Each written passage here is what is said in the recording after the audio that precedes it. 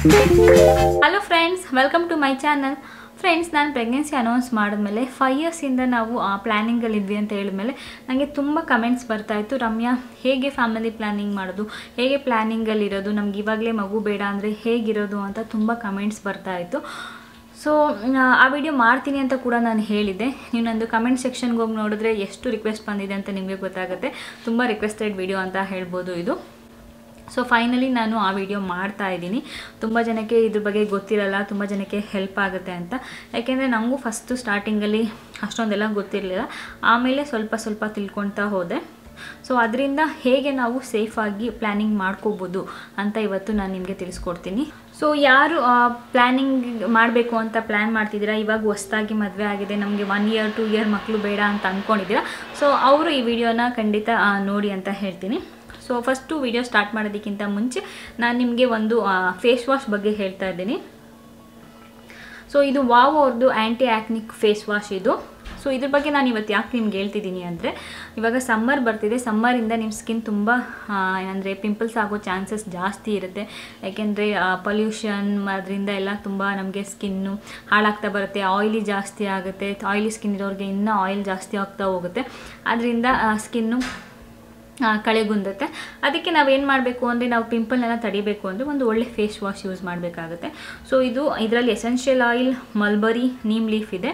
So ಎಲ್ಲನೂ ಕೂಡ ಪಿಂಪಲ್ಸ್ಗೆ ಒಳ್ಳೆಯದು ಅಂತ ಹೇಳ್ಬೋದು.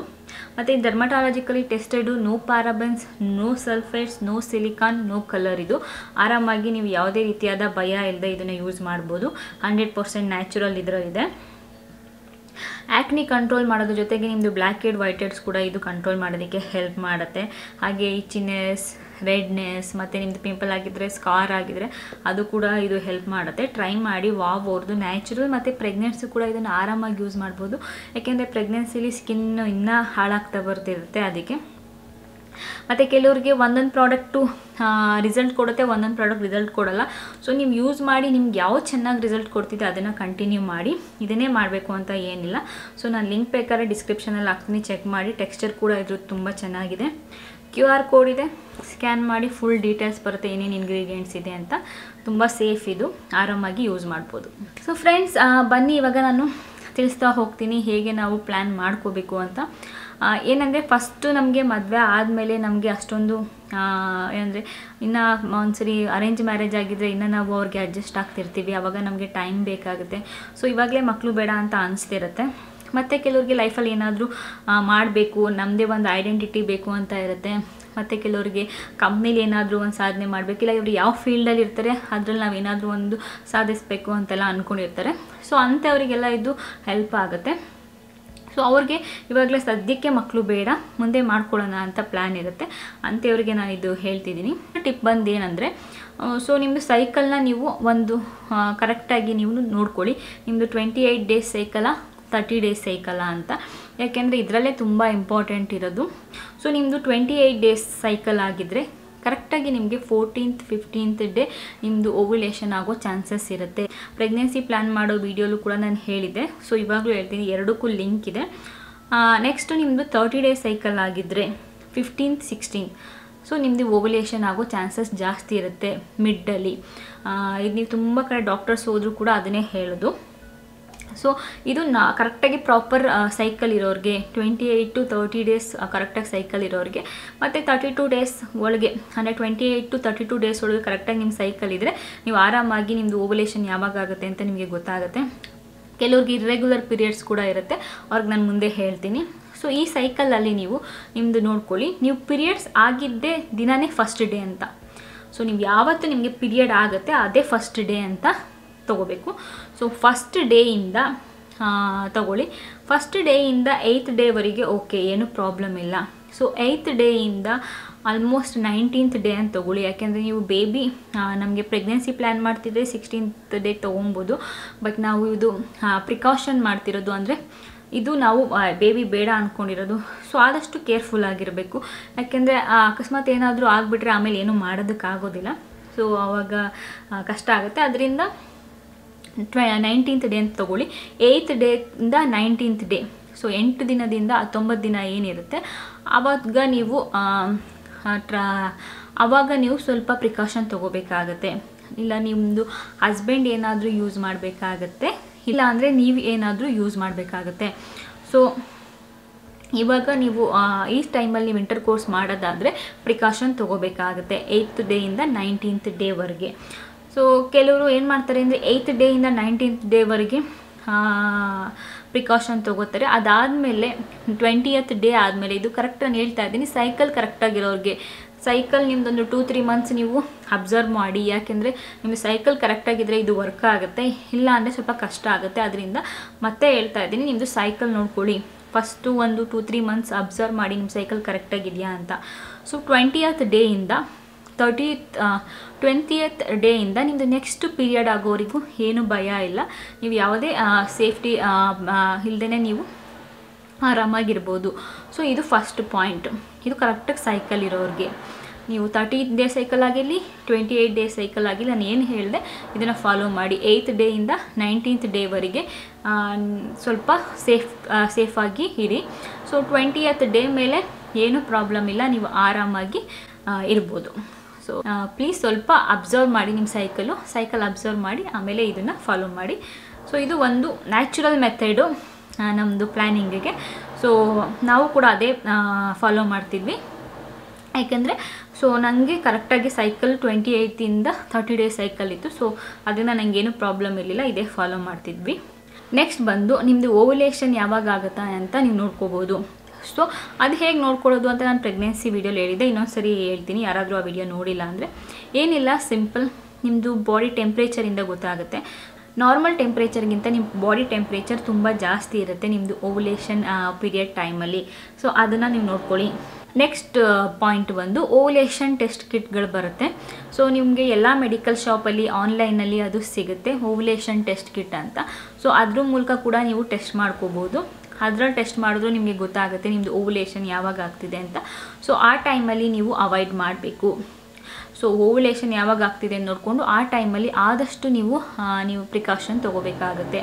ಸೊ ಆ ಟೈಮಲ್ಲಿ ಅವಾಯ್ಡ್ ಮಾಡಿ. ನೆಕ್ಸ್ಟ್ ಇನ್ನೊಂದು ಪಾಯಿಂಟ್ ಬಂದು ನಮ್ಗೆ ಓವ್ಯುಲೇಷನ್ ಆಗ್ತಿದೆ ಅಂತ ಹೇಗೆ ಗೊತ್ತಾಗುತ್ತೆ ಅಂದರೆ, ಸ್ವಲ್ಪ ನಮಗೆ ತಿಕ್ಕಾಗಿ ಎಗ್ಗದು ಹೊರ್ಗಡೆ ಇರುತ್ತೆ ನೋಡಿ, ಸೊ ಎಗ್ಗು ವೈಟು, ಸೊ ಆ ರೀತಿ ನಮಗೆ ಬರುತ್ತೆ, ಡಿಸ್ಚಾರ್ಜ್ ಆಗುತ್ತೆ. ಸೊ ಆ ಟೈಮಲ್ಲಿ ನಿಮಗೆ ಓವ್ಯುಲೇಷನ್ ಆಗ್ತಿದೆ ಅಂತ ಅರ್ಥ. ಸೊ ಅದನ್ನು ಕೂಡ ನೋಡಿ ನೀವು ಆವಾಗಲೂ ಕೂಡ ನೀವು ಸೇಫಾಗಿರಬೇಕು. ಸೊ ಈ 3 ನೋಡ್ಕೊಳ್ಳಿ. ಓವ್ಯುಲೇಷನಲ್ಲಿ ನಿಮ್ಗೆ ಯಾವ ಮೆಥಡ್ ಈಸಿ ಆಗುತ್ತೆ ಆ ಮೆಥಡಿಂದ ನೀವು ಫಾಲೋ ಮಾಡಿ. ಮತ್ತು ಕೆಲವೊಂದು ಆ್ಯಪ್ಗಳು ಕೂಡ ಬಂದಿದೆ, ಸೊ ಅದನ್ನು ಕೂಡ ನೀವು ಯೂಸ್ ಮಾಡ್ಬೋದು ಓವ್ಯುಲೇಷನ್ ಪೀರಿಯಡ್ ಚೆಕ್ ಮಾಡೋದಕ್ಕೆ. ಸೊ ಅದು ಕೂಡ ನಿಮಗೆ ಪ್ಲೇಸ್ಟೋರಲ್ಲಿ ತುಂಬ ಸಿಗುತ್ತೆ. ನಿಮಗೆ ಅಲ್ಲಿ ಯಾವುದು ರಿವ್ಯೂಸ್ ಚೆನ್ನಾಗಿರುತ್ತೆ ನೋಡ್ಬಿಟ್ಟು ಅದನ್ನು ಕೂಡ ನೀವು ಯೂಸ್ ಮಾಡ್ಬೋದು. ನೆಕ್ಸ್ಟ್ ಪಾಯಿಂಟ್ ಬಂದು, ಇಲ್ಲ ನಮಗೆ ಇರ್ರೆಗ್ಯುಲರ್ ಪೀರಿಯಡ್ಸ್ ಇದೆ, ನಮಗೆ ಗೊತ್ತಾಗೋದಿಲ್ಲ ಅಂದರೆ ಸ್ವಲ್ಪ ಡಾಕ್ಟರ್ನ ಕನ್ಸಲ್ಟ್ ಮಾಡಿ. ಯಾಕೆಂದರೆ ಡಾಕ್ಟರ್ ನಿಮಗೆ ಹೇಳ್ತಾರೆ, ಇದರಿಂದ ಯಾವುದೇ ರೀತಿಯಾದ ಮುಜುಗರ ಬೇಡ. ಸೊ ನೀವು ಮದುವೆ ಆಗಿರ್ತೀರ ಇವಾಗ ತಾನೇ, ನಿಮಗೆ ಇವಾಗ ಮಗು ಬೇಡ ಅಂತ ಅನಿಸ್ತಿರುತ್ತೆ. ಸೊ ಡಾಕ್ಟರ್ ಹತ್ರ ಹೋದರೆ ಇಬ್ಬರೂ ಹಸ್ಬೆಂಡ್ ಆ್ಯಂಡ್ ವೈಫ್ ಇಬ್ಬರು ಹೋಗಬೇಕು. ಅವ್ರು ನಿಮಗೆ ಹೇಳ್ತಾರೆ ಏನು ನೀವು ಪ್ರಿಕಾಷನ್ ತೊಗೋಬೇಕಾಗತ್ತೆ ಅಂತ. ಸೊ ಆವಾಗ ನಿಮಗೆ ಈಸಿ ಆಗುತ್ತೆ, ನಿಮ್ಗೆ ಹೆಲ್ತಿಗೆ ಯಾವುದೇ ರೀತಿಯಾದ ಪ್ರಾಬ್ಲಮ್ ಆಗೋದಿಲ್ಲ. ಆದ್ದರಿಂದ ನಿಮ್ಮದು ಇರ್ರೆಗ್ಯುಲರ್ ಪೀರಿಯಡ್ಸ್ ಇದ್ದರೆ ಡಾಕ್ಟರ್ನ ಕನ್ಸಲ್ಟ್ ಮಾಡಿ. ರೆಗ್ಯುಲರ್ ಪೀರಿಯಡ್ಸ್ ಇದ್ದರೆ ಡಾಕ್ಟರ್ಸ್ ಕೂಡ ಇದನ್ನೇ ಹೇಳ್ತಾರೆ, 8th to 20th ಡೇ ಇದನ್ನೇ ಹೇಳ್ತಾರೆ. ಇಲ್ಲ ನಿಮಗೆ ಇರ್ರೆಗ್ಯುಲರ್ ಪೀರಿಯಡ್ಸ್ ಇದ್ದರೆ ಆವಾಗ ಬೇರೆ ರೀತಿ ಏನು ಮಾಡಬೇಕು ಅಂತ ಡಾಕ್ಟರ್ಸ್ ನಿಮಗೆ ಸಜೆಸ್ಟ್ ಮಾಡ್ತಾರೆ. ಅದರಿಂದ ಆದಷ್ಟು ಡಾಕ್ಟರ್ನ ಕನ್ಸಲ್ಟ್ ಮಾಡಿ. ನೆಕ್ಸ್ಟ್ ಪಾಯಿಂಟ್ ಬಂದು, ಕೆಲವ್ರಿಗೆ ಗೊತ್ತಿರಲ್ಲ, ಸೊ ಅವರೇ ಮೆಡಿಕಲ್ ಶಾಪಲ್ಲಿ ಹೋಗಿ ಬರ್ತ್ ಕಂಟ್ರೋಲ್ ಪಿಲ್ ಇದನ್ನೆಲ್ಲ ತೊಗೊಳಕ್ಕೆ ಟ್ರೈ ಮಾಡ್ತಾರೆ. ಸೊ ಅದು ಸೇಫ್ ಅಲ್ಲ, ಅದನ್ನು ಯಾವುದೇ ಕಾರಣಕ್ಕೂ ಫಾಲೋ ಮಾಡಬೇಡಿ. ನೀವೇ ಬರ್ತ್ ಕಂಟ್ರೋಲ್ ಪಿಲ್ಗಳನ್ನ ತೊಗೊಳೋದಕ್ಕೆ ಹೋಗಬೇಡಿ. ತುಂಬ ಅದರಿಂದ ಪ್ರಾಬ್ಲಮ್ ಆಗುತ್ತೆ, ಮುಂದೆ ಮಕ್ಕಳಾಗೋಕ್ಕೂ ಕೂಡ ಪ್ರಾಬ್ಲಮ್ ಆಗುತ್ತೆ. ಸೊ ಆದಷ್ಟು ಡಾಕ್ಟರ್ನ ಕನ್ಸಲ್ಟ್ ಮಾಡಿ ಆಮೇಲೆ ಬರ್ತ್ ಕಂಟ್ರೋಲ್ ಪಿಲ್ಸ್ನ ನೀವು ತೊಗೊಳ್ಳಿ. ಬರ್ತ್ ಕಂಟ್ರೋಲ್ ಪಿಲ್ಸಲ್ಲೂ ಕೂಡ ನಿಮಗೆ ತುಂಬ ಸೇಫ್ ಆಗಿರೋದು, ಅದರಿಂದ ನಿಮಗೆ ಯಾವುದೇ ರೀತಿಯಾದ ಪ್ರಾಬ್ಲಮ್ ಆಗದೆ ಇರೋದು, ಮುಂದೆ ಮಕ್ಕಳು ಟ್ರೈ ಮಾಡಬೇಕಾದ್ರೆ ಯಾವುದೇ ರೀತಿಯಾದ ಪ್ರಾಬ್ಲಮ್ ಆಗದೆ ಇರೋದನ್ನ ಡಾಕ್ಟರು ಬರ್ಕೊಡ್ತಾರೆ. ನೀವಾಗಿ ಬರ್ತ್ ಕಂಟ್ರೋಲ್ ಪಿಲ್ಸ್ಗಳನ್ನ ಮೆಡಿಕಲ್ ಶಾಪಲ್ಲಿ ಹೋಗಿ ತೊಗೊಳೋದಕ್ಕೆ ಹೋಗಬೇಡಿ, ಇದರಿಂದ ತುಂಬ ನಿಮಗೆ ಅಪಾಯ ಇರುತ್ತೆ. ಸೊ ಆದಷ್ಟು ಯಾರಾದರೂ ಬರ್ತ್ ಕಂಟ್ರೋಲ್ ಪಿಲ್ಗಳನ್ನ ನೀವೇ ತೊಗೋತಿದ್ರೆ, ಇಲ್ಲ ಯಾರನ್ನಾರು ಕೇಳ್ಬಿಟ್ಟು ನೀವು ತೊಗೋತಿದ್ರೆ, ನಿಮ್ಮ ಮನೇಲಿ ಯಾರಾದರೂ ಯೂಸ್ ಮಾಡ್ತಿದ್ರು ಅದನ್ನೇ ನಾವು ಯೂಸ್ ಮಾಡ್ತಿದ್ದೀವಿ ಅಂತೆಲ್ಲ ಮಾಡೋದಕ್ಕೆ ಹೋಗಬೇಡಿ. ಯಾಕೆಂದರೆ ನಿಮ್ಮದು ಹೆಲ್ತ್ ಕಂಡೀಷನ್ ಎಲ್ಲ ನೋಡಿಬಿಟ್ಟು ಡಾಕ್ಟರ್ ಯಾವುದು ತೊಗೋಬೇಕು ಅಂತ ಹೇಳ್ತಾರೆ. ಸೊ ಆದಷ್ಟು ಡಾಕ್ಟರ್ನ ಕನ್ಸಲ್ಟ್ ಮಾಡಿ ಆಮೇಲೆ ಬರ್ತ್ ಕಂಟ್ರೋಲ್ ಪಿಲ್ಸ್ಗಳನ್ನ ತೊಗೊಳ್ಳಿ. ಯಾಕೆಂದರೆ ಅದರಿಂದ ತುಂಬ ಸೈಡ್ ಎಫೆಕ್ಟ್ಸ್ ಇರುತ್ತೆ. ಸೊ ಯಾವುದೇ ಕಾರಣಕ್ಕೂ ನೀವೇ ತೊಗೊಳೋದಕ್ಕೆ ಹೋಗಬೇಡಿ, ಇದು ಸ್ವಲ್ಪ ತಲೆಯಲ್ಲಿ ಇಟ್ಕೊಳ್ಳಿ. ನೀವೇ ಯಾವುದೇ ಕಾರಣಕ್ಕೂ ಬರ್ತ್ ಕಂಟ್ರೋಲ್ ಪಿಲ್ಸ್ಗಳನ್ನ ತೊಗೊಳೋದಕ್ಕೆ ಹೋಗಬೇಡಿ. ನೆಕ್ಸ್ಟ್ ಬಂದು, ಕೆಲವರು I ಪಿಲ್ಗಳನ್ನ regular birth control pills ಥರ ತೊಗೊಳಕ್ಕಿರ್ತೀರ. ಸೊ ಅದನ್ನು ಕೂಡ ಯಾವುದೇ ಕಾರಣಕ್ಕೂ ಮಾಡೋದಕ್ಕೆ ಹೋಗಬೇಡಿ. ಐ ಪಿಲ್ ಅಷ್ಟೊಂದು ಒಳ್ಳೆಯದಲ್ಲ. ಸೊ ಒಂದ್ಸರಿ ಯಾವಾಗಲಾದರೂ ಮಿಸ್ ಆಗಿ ಏನಾದರೂ ಪ್ರಾಬ್ಲಮ್ ಆದರೆ ಒಂದ್ಸರಿ ತೊಗೊಳೋದಕ್ಕೆ ಓಕೆ, ಯಾಕೆಂದರೆ ಅದು 72 hours ನಿಮಗೆ ಹೆಲ್ಪ್ ಮಾಡುತ್ತೆ. ಸೊ ಯಾವಾಗಲಾದರೂ ಒಂದ್ಸರಿ ಓಕೆ, ಅದನ್ನು ಪದೇ ಪದೇ ತೊಗೊಳೋದಕ್ಕೆ ಹೋಗಬೇಡಿ. ಅದರಿಂದನೂ ಕೂಡ ತುಂಬ ಅಪಾಯ ಇದೆ. ಸೊ ಅಷ್ಟು ಒಳ್ಳೆಯದಲ್ಲ. ಐ ಪಿಲ್ಗಳನ್ನಂತೂ ಯಾವುದೇ ಕಾರಣಕ್ಕೂ ಜಾಸ್ತಿ ಯೂಸ್ ಮಾಡೋದಕ್ಕೆ ಹೋಗಬೇಡಿ. ಅದರಲ್ಲೂ ರೆಗ್ಯುಲರ್ ಬರ್ತ್ ಕಂಟ್ರೋಲ್ ಪಿಲ್ಸ್ ಥರ ಐ ಪಿಲ್ಗಳನ್ನ ಯೂಸ್ ಮಾಡಬೇಡಿ. ಇನ್ನೊಂದು ಅಂದರೆ ತುಂಬ ಇದನ್ನು ಆವಾಗಿಂದನೂ ಎಲ್ಲರೂ ಯೂಸ್ ಮಾಡ್ತಾರೆ, ಏನಂದರೆ ಹಸ್ಬೆಂಡ್ಸು ಪ್ರಿಕಾಷನ್ ತೊಗೊಳ್ಳೋದು. ಸೊ ಹಸ್ಬೆಂಡ್ಸ್ ಪ್ರಿಕಾಷನ್ ತೊಗೊಂಡ್ರು ಕೂಡ ನೀವು ನಿಮಗೆ ಮಕ್ಕಳು ಇವಾಗಲೇ ಬೇಡ, ಬೇಬಿ ಇವಾಗಲೇ ಬೇಡ ಅಂತ ಅನ್ನಿಸ್ತಿದ್ರೆ ಅದನ್ನು ಕೂಡ ನೀವು ಅವಾಯ್ಡ್ ಮಾಡ್ಬೋದು. ಸೊ ಇಷ್ಟು ನಿಮಗೆ ಅರ್ಥ ಆಗಿದೆ ಅಂತ ಅಂದ್ಕೊಂಡಿದ್ದೀನಿ, ಯಾವ್ಯಾವ ರೀತಿಯಾಗಿ ನಾವು ಪ್ಲ್ಯಾನಿಂಗ್ ಮಾಡ್ಬೋದು ಅಂತ. ಸೊ ನಾವು 8 to 20th ಡೇ ನಾನು ಏನು ಹೇಳಿದೆ ಆ ಮೆಥಡ್ನ ಫಾಲೋ ಮಾಡ್ತಿದ್ವಿ. ಸೊ ನಾನು ಯಾವುದೇ ರೀತಿಯಾದ ಟ್ಯಾಬ್ಲೆಟ್ಸ್ ಇದೆಲ್ಲ ತೊಗೋತಾನೆ ಇರಲಿಲ್ಲ. 5 years ಕೂಡ ನಾವು ಇದನ್ನೇ ಪ್ಲ್ಯಾನ್ ಮಾಡಿದ್ವಿ. ಯಾಕೆಂದರೆ ನಮಗೆ ಲೈಫಲ್ಲಿ ಏನಾದರೂ ಮಾಡಬೇಕು ಅಂತ ಇತ್ತು, ಚಂದುಗೆ ಕಂಪ್ನಿಲಿ ಸ್ವಲ್ಪ ಇನ್ನೂ ಏನಾದರೂ ಮಾಡಬೇಕು ಅಂತ ಇತ್ತು. ಅದಕ್ಕೋಸ್ಕರ ನಾವು ಈ ಪ್ಲ್ಯಾನ್ ಮಾಡಿದ್ವಿ. ಎಲ್ಲರಿಗೂ ಅದೇ ರೀತಿ ಇರೋದಿಲ್ಲ. ಸೊ ನಿಮಗೆ ಮಕ್ಕಳು ಇವಾಗಲೇ ಬೇಕು ಅಂದರೆ ಮಕ್ಕಳು ಮಾಡ್ಕೊಳ್ಳಿ, ಅದರಿಂದ ತುಂಬ ಸಂತೋಷ ಆಗುತ್ತೆ. ಇವಾಗ ನನಗೂ ಅಷ್ಟು ತುಂಬ ಖುಷಿ ಇದೆ. ಇಲ್ಲ ನಮ್ಮ ಲೈಫಲ್ಲಿ ಇನ್ನೂ ಸ್ವಲ್ಪ ದಿನ ಇಬ್ಬರು ಅರ್ಥ ಮಾಡ್ಕೋಬೇಕು, ಒಬ್ರಿಗೊಬ್ರು ಅರ್ಥ ಮಾಡ್ಕೋಬೇಕು. ನಮ್ಮದು ಅರೇಂಜ್ ಮ್ಯಾರೇಜ್ ಆಗಿದ್ದು ಒಬ್ರಿಗೊಬ್ರು ಅರ್ಥ ಮಾಡ್ಕೊಳ್ಳೋದಕ್ಕೆ ಟೈಮ್ ಸಿಕ್ಕಿಲ್ಲ ಅಂತ ಹೇಳಿದ್ರು. ಮತ್ತು ಇನ್ನು ಲೈಫಲ್ಲಿ ನಾವು ಸೆಟ್ಲ್ ಆಗಬೇಕು ಅಂತ ಅಂದ್ಕೊಂಡಿರೋರು ಸೊ ನೀವು ಇದನ್ನು ಫಾಲೋ ಮಾಡ್ಬೋದು. ಸೊ ತುಂಬ ಜನ ಕೇಳ್ತಾ ಇದ್ರಿ, ಅದಕ್ಕೆ ಈ ವಿಡಿಯೋ ಮಾಡಿದ್ದೀನಿ. ತುಂಬ ಜನಕ್ಕೆ ಹೆಲ್ಪ್ ಆಗಿದೆ ಅಂತ ಅಂದ್ಕೊಂಡಿದ್ದೀನಿ. ಸೊ ಇದು ಅಲ್ಲದೆ ಇನ್ನೂ ಎಷ್ಟೊಂದು ಮೆಥಡ್ಸ್ ಇರುತ್ತೆ. ಸೊ ಯಾವುದೇ ಮೆಥಡ್ ಫಾಲೋ ಮಾಡೋದಕ್ಕಿಂತ ಮುಂಚೆ ಪ್ಲೀಸ್ ಒಂದ್ಸರಿ ಡಾಕ್ಟರ್ನ ಕನ್ಸಲ್ಟ್ ಮಾಡಿ. ಯಾಕೆಂದರೆ ಸುಮ್ಮನೆ ನಾವೇ ಏನಾದರೂ ಮಾಡ್ಕೊಳ್ಳೋದಕ್ಕೆ ಹೋಗೋದು, ಅದರಿಂದ ಇನ್ನೊಂದು ಏನಾದರೂ ಆಗೋದು, ಮುಂದೆ ಮಕ್ಕಳಾಗೋದಕ್ಕೆ ಪ್ರಾಬ್ಲಮ್ ಆಗುತ್ತೆ. ಸೊ ಪಿಲ್ಸ್ ಆ ಥರದ್ದೆಲ್ಲ ಏನಾದ್ರು ತೊಗೊಳೋದಿದ್ರೆ ಪ್ಲೀಸ್ ಡಾಕ್ಟರ್ನ ಕನ್ಸಲ್ಟ್ ಮಾಡಿ. ಈ 8 to 20th ಡೇ ಅದು ಓಕೆ, ಅದು ಸೇಫ್ ಆಗಿದೆ, ಅದರಿಂದ ನಿಮಗೇನು ಪ್ರಾಬ್ಲಮ್ ಇಲ್ಲ. ಅದನ್ನು ನೀವು ಆರಾಮಾಗಿ ಯಾವುದೇ ಡಾಕ್ಟರ್ನ ಕನ್ಸಲ್ಟ್ ಮಾಡದೆ ಫಾಲೋ ಮಾಡ್ಬೋದು. ಅದು ಬಿಟ್ಟು ಇನ್ನೇನೇ ಟ್ಯಾಬ್ಲೆಟ್ಸ್ ಆಗಿರ್ಬೋದು, ಇನ್ನೇನೇ ತೊಗೊಳೋದಿದ್ರು ಪ್ಲೀಸ್ ಡಾಕ್ಟರ್ನ ಕನ್ಸಲ್ಟ್ ಮಾಡಿ. ನೆನ್ನೆ ಅಷ್ಟು ದಿನದಿಂದ ನಾನು ಕಮೆಂಟ್ಸ್ ಮಾಡೋದಕ್ಕಾಗಿರಲಿಲ್ಲ. ನೆನ್ನೆ ಆಲ್ಮೋಸ್ಟ್ ಎಲ್ಲ ಒಂದೇ ಸರಿ ಕೂತ್ಕೊಂಡು ಕಮೆಂಟ್ಸ್ ಮಾಡಿದೆ. ನಾನು ಆವಾಗ ನೋಡಿದೆ ತುಂಬ ಕಮೆಂಟ್ಸ್ ನಂಗೆ ಅದೇ ಬಂದಿತ್ತು, ರಮ್ಯಾ ಪ್ಲೀಸ್ ಇದು ಮಾಡಿ ನಮಗೆ ಗೊತ್ತಿಲ್ಲ ಅಂತ ಎಷ್ಟೊಂದು ಹೆಣ್ಮಕ್ಳು ಬರ್ತಿದ್ರು. ಯಾಕೆಂದರೆ ಮದುವೆ ಆದಾಗ ನಮ್ಗೆ ಅಷ್ಟು ಮೆಚುರಿಟಿ ಇರಲ್ಲ, ಗೊತ್ತಾಗೋದಿಲ್ಲ ನಮಗೆ. ಇವನ್ ನನಗೂ ಕೂಡ ಏನೂ ಗೊತ್ತಾಗ್ತಿರ್ಲಿಲ್ಲ. ಸೊ ನಾವು ಕೂಡ ಡಾಕ್ಟರ್ನ ಕನ್ಸಲ್ಟ್ ಮಾಡಿದಾಗ ಅವರು ಈ ಮೆಥಡ್ಸ್ಗಳನ್ನ ನನಗೆ ಹೇಳಿದರು, ಈ ಮೆಥಡ್ಸ್ ನೀನು ಫಾಲೋ ಮಾಡ್ಬೋದು ಅಂತ. ಸೊ ಅದರಿಂದ ನನಗೆ ಗೊತ್ತಾಗಿದ್ದು. ಅದರಿಂದ ಡಾಕ್ಟರ್ ಕನ್ಸಲ್ಟ್ ಮಾಡೋದಕ್ಕೆ ಯಾವುದೇ ರೀತಿಯಾದ ಮುಜುಗರ ಬೇಡ. ಅಯ್ಯೋ ಡಾಕ್ಟರ್ ಹತ್ರ ಹೋಗಿ ಕೇಳೋದು ಅಂತ ಯಾವುದೇ ರೀತಿಯಾದ ಮುಜುಗರ ಬೇಡ, ಕನ್ಸಲ್ಟ್ ಮಾಡಿ. ಮತ್ತೆ ಮುಂದಿನ ವೀಡಿಯೋ ಸಿಗ್ತೀನಿ ಫ್ರೆಂಡ್ಸ್. ಅಲ್ಲಿವರೆಗೂ ನಮಸ್ಕಾರ.